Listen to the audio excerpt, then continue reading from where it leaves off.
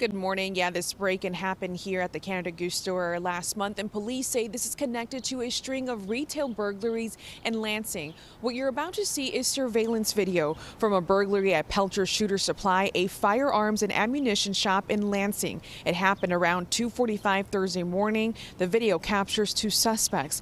One appears to use a hammer and another uses his feet to smash through the business.